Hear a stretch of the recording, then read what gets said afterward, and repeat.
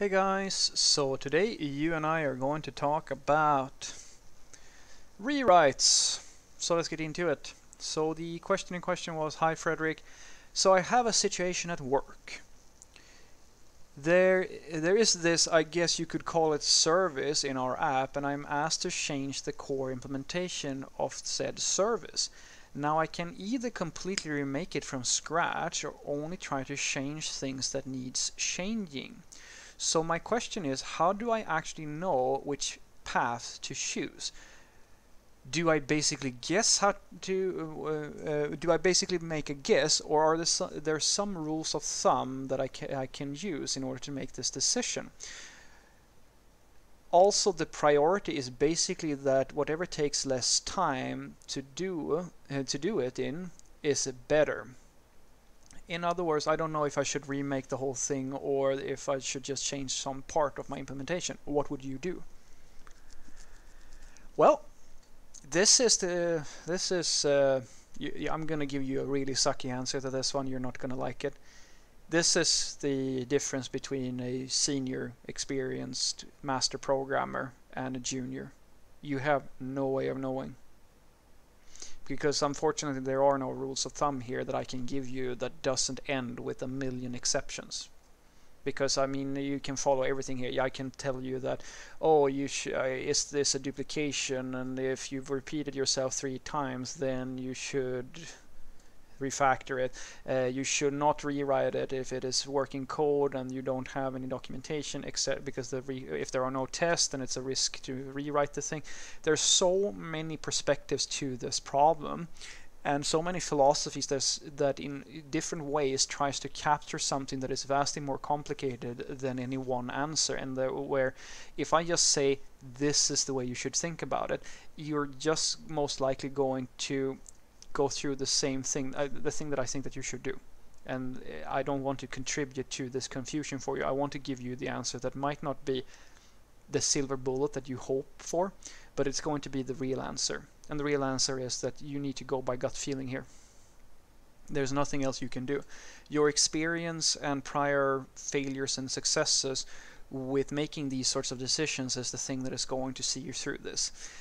And this is the reason why you don't pay a junior software developer the same amount as a senior software developer, because it's very, very hard to know when you should rewrite something or when you should change something, or what the better you are at software development, the more likely you are to make a good call in a situation like this.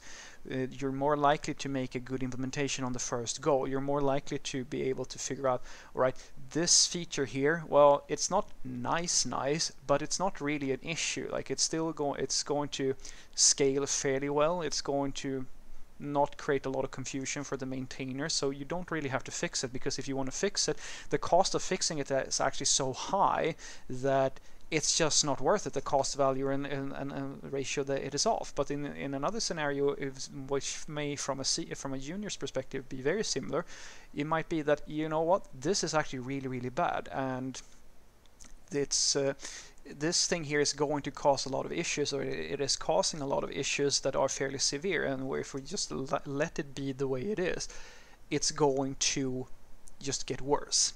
It's a hard thing to describe, but it's the same thing with any master craftsman or a doctor or whatever. Like, in the beginning, you might in the beginning you don't have an eye for which decisions are really important and which are not so important. And just as someone who is building a building or so forth needs to look out for certain things that are very important to get right. There are certain beams within the building that, like supporting beams and so forth, like they really need to do their job well, because if they don't, the whole thing collapses. But in some cases, there are decisions where it's not really worth to. You can skimp a little bit on quality of your materials or whatever, or like kind of cut some corners just to get the thing done, because it's not going to collapse the entire building. And this way for us software developers is very similar, where based on your experience, you're going to be able to tell in this case, should I rewrite this service from scratch, or should I just tweak it. And since I can't see the code and I don't know your domain, I would never be able to answer that. And you, as I'm basically trying to tell you, if you don't know any better, then you're going to have to go with your gut feeling and accept whatever outcome comes from that. Because the thing is, this is the reason, as I said, why you are a junior developer. Or, well, you don't have to be, you don't specify that you're a junior, but this thing here is the difference. Because you don't have the experience, you haven't made enough of these decisions before and seen how it goes to know what to do. And in some cases, even if you're a master programmer, it's practically impossible for you to say. In some cases, it's like so hard to tell what's going to go that you're going to have to just say, I'm going to take this arbitrary rule that someone said sometime, or I'm going to flip a coin and say, yeah, I'm going to go with that principle because it's my gut is telling me that that is the best thing. That intuition that you build with experience, that is the thing that you need to fall back on here. But you can't have, if you don't have that already, you can't just then it doesn't really matter which path you go. So you need to sit down now and really think about the cost value analysis here. If you know that rewriting this from scratch is going to take a lot of time, as you said, time is a factor for you, then don't do it. Because the only reason you should do it is if you feel like this thing here, this is actually going to make a difference. This is actually going to create a greater end result. You shouldn't just rewrite it for the sake of rewriting it. That's pointless. You really need to figure out, is this thing actually so dangerous for the system that it needs a rewrite, or can we survive without the rewrite? And then prioritize accordingly. Don't follow blindly somebody's rules saying that you should always do A or B. You need to think, you need to use your experience and wisdom.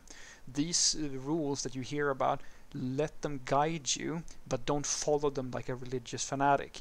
So what I want you to take away from this is that there is no rule for when to rewrite something or when to tweak it or like try to fit it in or whatever. Because every problem is different. In some cases the rewrite is the right way to go, and in some cases it's not the right way to go.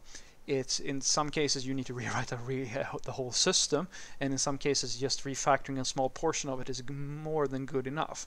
It's practically impossible to say, and the only thing that you have to go on here is prior experience.